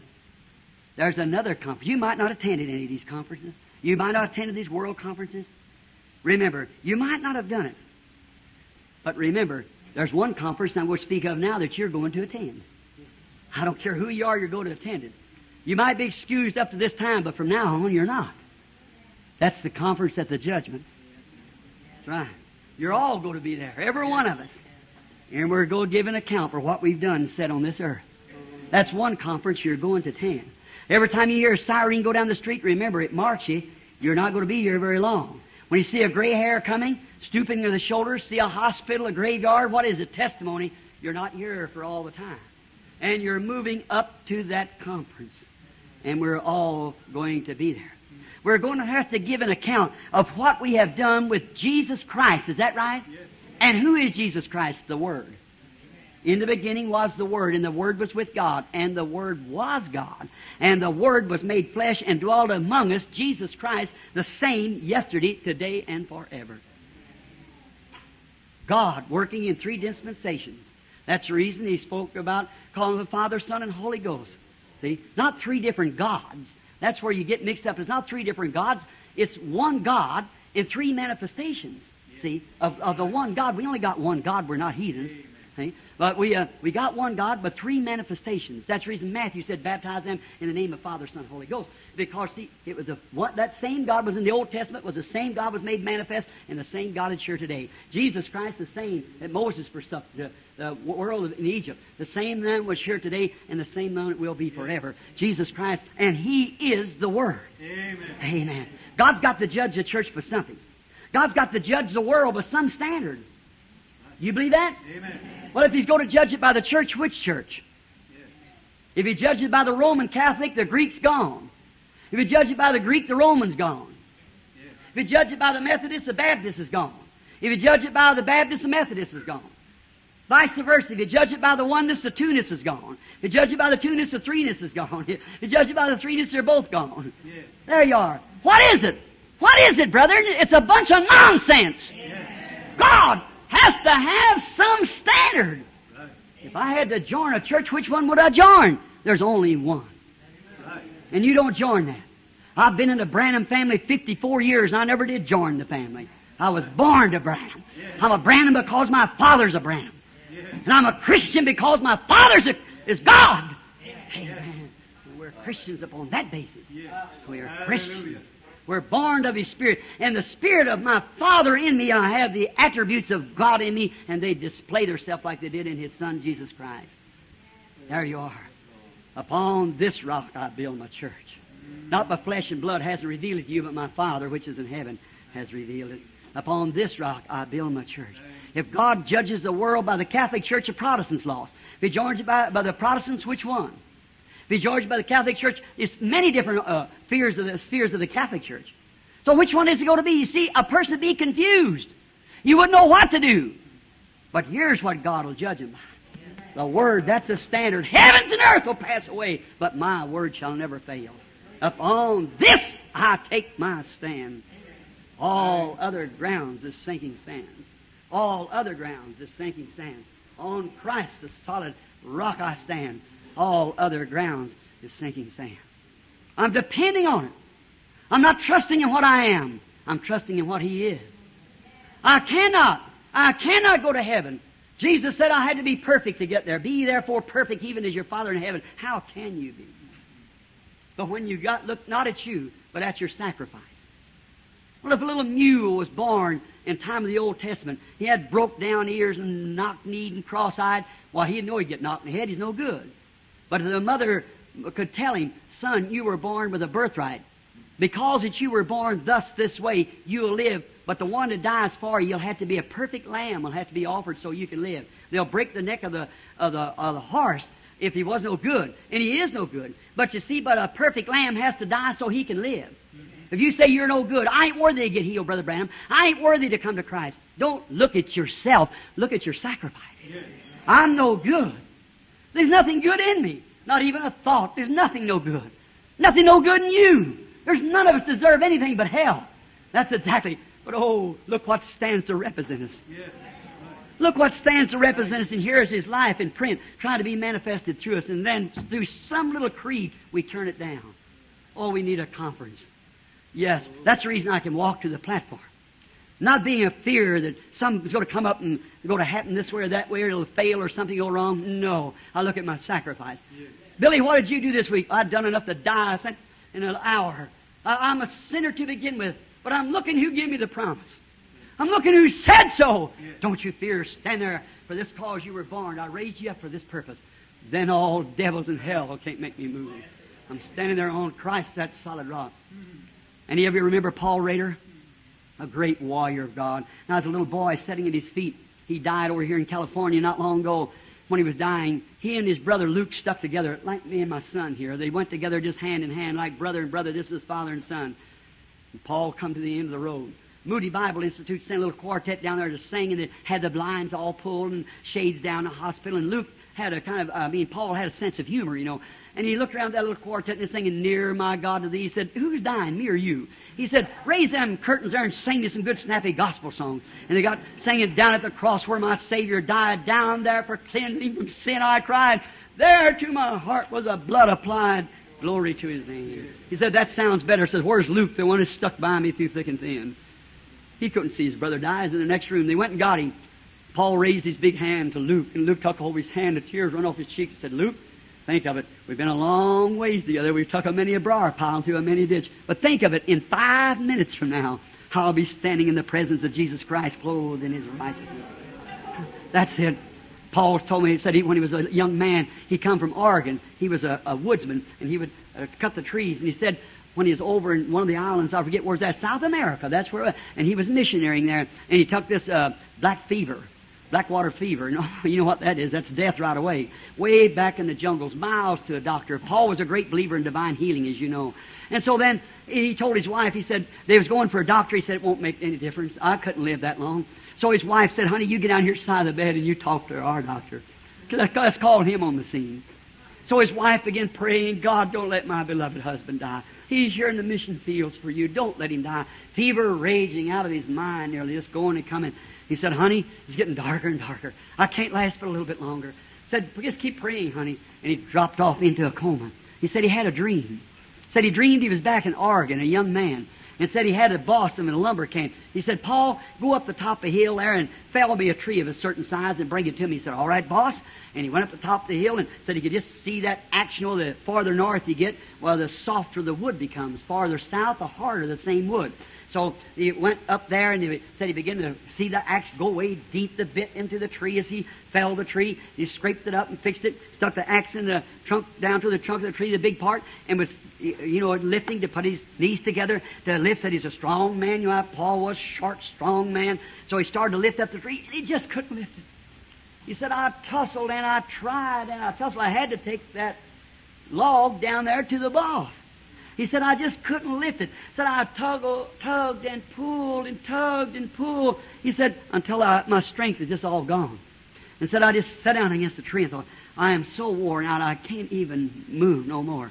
Said directly, I heard the sweetest voice I ever heard. It was my boss. And he said, "Paul, what are you struggling with it for?" He said, "Boss, I just simply can't pick it up. It's too great. The load's too great for me to carry. I can't go any further with it." He said, "Paul, there's a stream going right by you. Why don't you just throw it in the stream and jump on it and ride right down the riffles? It comes right by the camp." He said, "I never thought of that." And when he threw it in the riffle, he looked back and his boss was Jesus. And said he just jumped on the log and down over the riffles. He went splashing in the water, hollering, "I'm a-riding on it, I'm a-riding on it, I'm a-riding on it." And said he come to. And he was standing right in the middle of the floor, throwing both hands in the air, saying, "I'm a-riding on it, I'm a-riding on it, I'm a-riding on it. Nothing in my arms I bring, simply to thy word I cling." Brother or sister, there's no good thing in any man. There's no good thing in anything else but Jesus Christ. And I'm a-riding on every promise here this morning. And someday I expect to ride into His presence upon the shed blood of the Lord Jesus Christ. Let us bow our heads. I'm a-riding on it. I'm a-riding on it. Not upon my affiliation, upon my denomination, upon my self-righteousness, but I'm riding upon the Word of God. I believe that through the righteous blood of Jesus Christ, someday I shall see Him. I shall be changed and made like unto His own glorious body. I shall be in His image. I shall see Him as He is. As I see the years creeping upon me, my little hair that I have turning gray, my shoulders stooping. I haven't got much longer. 30-something years I've been behind the pulpit. I only wish I had 1,000 lives I could give for Him. I wish I only had it. I love His people. What are you trusting in this morning? Some good work that you've done? Some church that you belong to? Are you really standing on the Word of God? Are you really experienced? Have you heard that? Have you had a private conference with God and the returns came back like it did on the day of Pentecost? Not some substitutionary, not some handshake, some mental confession, but upon the fire of the Holy Spirit coming into your life, it changes all that you do and say. If you haven't had that, will you raise your hands and just say, pray for me, Brother Branham? I'm not, God bless you, God bless you, my the hands. How about you Pentecostals? Some of you people that you know that just traditionally, you go to church and you like the music and you can act like a Pentecost, but actually right down at the bottom of you, you know there's something missing. You know there's something missing. If you want to really this morning at this breakfast table, you know I may never see you again at another breakfast, but I want to see you at a supper when it's all over. You ever had that experience? Will you raise your hands, say, pray for me, Brother Branham? I now want to become, God bless you. That's right. You say, does raising my hand do anything? If you mean it, it does. He'll see you. Now, you believe me to be His servant. Many people have called me a prophet. I don't claim to be a prophet. No. But if you believe that God speaks to me, you listen to me now. Sincerely, when you raise your hand, believe that. And watch what happens to you. Now, if you let me know what's in your heart, if He can tell me what you prayed about before you left home and what you did, the words you said, what you've done in your life and who you were and where you come from and what's going to happen to you hereafter, and it does, then surely He's speaking to me now. Let's make this a conference this morning. What about it? Methodist, Baptist, Presbyterian, Pentecostals, Oneness, Two-ness, Church of God, Assemblies of God, whatever you are. Let's just have a conference. Let's see if we don't need a little love one for another. Let's see if that wouldn't kind of cure the thing, if we just had a little love and respect more for one for another. Will you do it? All right. Let's have one like Acts 4. You confess everything that you've done that's wrong. And right over the table where you're at, that altar where we ask the blessing, that's a family altar, the table, where you thank God for the daily bread. And remember, when you eat, because you eat, something has to die so you can live physically. Did you know that? If you eat meat, the animal dies. If you eat bread, the wheat dies. If you eat greens, the greens die. It's a form of life. And the only way you can live physically, something has to die so you can live physically. Isn't it just the thing, friends, to show you that fig leaves and man-made ideas won't work? Something had to die so you can live eternally. Something had to die, not a church, it's Christ died for you. Accept it now, will you? While we bow our heads, each one keeping in your heart what you have need of. Till we meet, may God bless you. Heavenly Father, I've helped this lovely audience of people because I don't know. You know, this may be the last time. One thing, you may come before night. You may come before I could get back again. There's one thing sure, you are coming. I may die. I may have to leave the earth. There's many in here. If I should come a year today, from this day, there's no doubt people here that would not be here. They're gone on. This is our last time, Lord. We're going to meet. Some of us in here, we know this will be our last meeting here on earth. The next time I meet them, we'll be there at the judgment, and I'll have to answer for what I've told them as a minister this morning. I've put them to that word, Father. That's all I know to do. Now, there's many people that said, in this conference this morning, they want to talk it over with you. They're doing it now, Lord. They raised up their hands. They're witnesses. They're tired, Lord. They're weary, and they know the world's conferences has run out. There's no more hopes. We can't build nothing. All the nations has atomic hydrogens and poison bombs and astronauts and everything, Lord. The whole world's quivering and shaking. It's going to be purified pretty soon. Get ready for a great millennium. She's going to shake like to pieces. She's tottering now like a drunk man staggered home at midnight. In the darkness, she don't know where she's going. Oh, Father, but there is a foundation. There is assurance. For we receive a kingdom that cannot be moved. I pray, Father, that each one will hurry to that kingdom this morning. in Christ Jesus. Bless them, Father, as they got their heads bowed, their hearts bowed. They're waiting now for the answer. We're in a conference.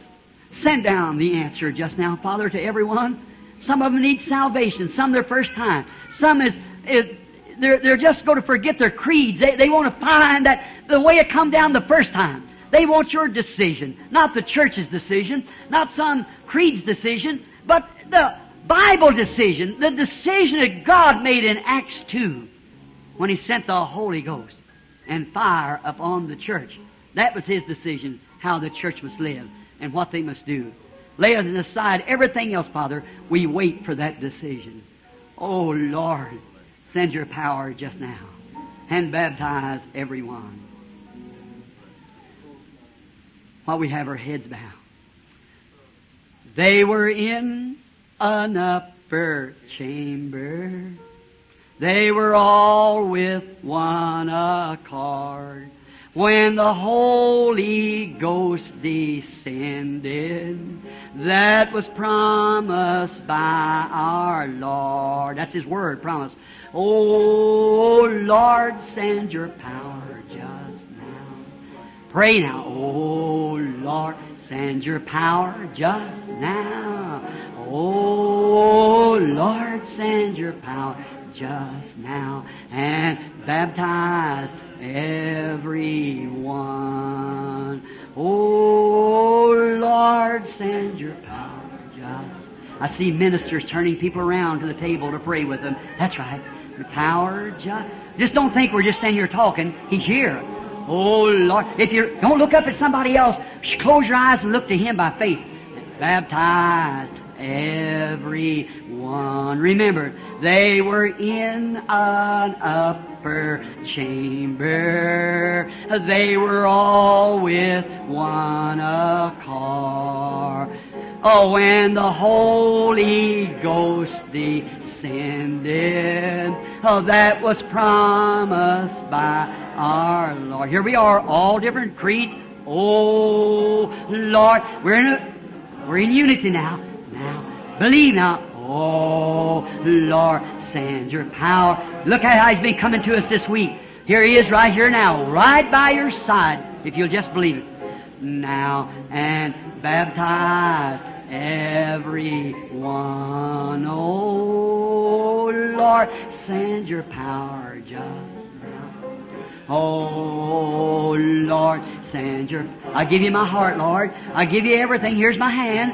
I consecrate myself to you right now. Send your power upon me just now. And baptize everyone again. Oh, Lord. Sing it till it becomes a reality to you. See? Now, close your eyes. Close your heart to all foolishness and all outside. Just now. Oh, Lord, send your power just now and baptize everyone. Oh, Lord, send your power just now. Oh, pray now, ask Him for power just now. Oh, confess your fault. Lord, send your power just now and baptize everyone. Now, Father, I pray that You'll clean every heart. We confess our sins. We confess our wrongs. We've been wrong, Lord. All of us together, we're all guilty. We're short of the glory of God. Oh, God, won't You in mercy and pity look upon us, Lord? We're needy people, and we see the vision of the coming of the Lord. He's tramping out the vintage where the grapes of wrath are stored. He's loosed the fateful lightning with His terrible swift sword. His truth, the Bible, keeps marching on. It marches over creeds. It marches over denominations. It marches over everything. Thy truth keeps marching on. Send your power just now. Oh, Lord, send your power just now. Oh, Lord, send your power just now and baptize everyone. Oh, Lord, send that power just. I believe it, Lord. I believe it. Oh, Lord, send your power just now. Oh, Lord, send your power just now and baptize everyone. While the music continues on and you praying, now if you clean your heart all out, all confess, you really laid it on the altar now. Now He's the high priest of your confession. He can only help you as you believe it. If you've confessed your sins, if you confessed your wrongs, if you've done everything, confessed you've been too dilatory, whatever you've confessed, now it's laid on the sacrifice altar. Now, put your hands upon Jesus and identify yourself. You identify yourself by faith. Lay your hands upon Jesus. And then when you do, look up to Him and say, I receive it, Lord. I believe you now. I can, I will, I do believe. I can, I will, I do. You believe it with all your heart now. I can, I will, I do believe that Jesus saves me now. Oh, do you believe it now? With your sacrifice on the altar. On the altar. What you've laid down. All your differences, you've laid it on the altar. Now, by faith, lay your hands upon your sacrifice, Jesus, who is sitting at the right hand of God to make intercessions for you. Upon your confession that you believe with all your heart that He's accepted what you've offered to Him. If you believe that Jesus Christ has accepted what you've offered to Him this morning, I'll give you my life, Lord. I've been cold. I've been indifferent. I've done things I oughtn't to have done, but from this hour, I want to move up closer to you, and I believe that I receive it. I lay my hands upon you now as I make my confession.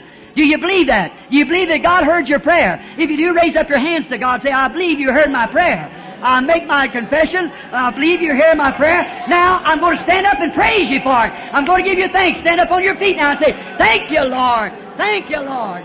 I believe you. I now give you praise for giving me the assurance in my heart. Now just raise your hands and praise God in an old-fashioned way, the way that God would have you do.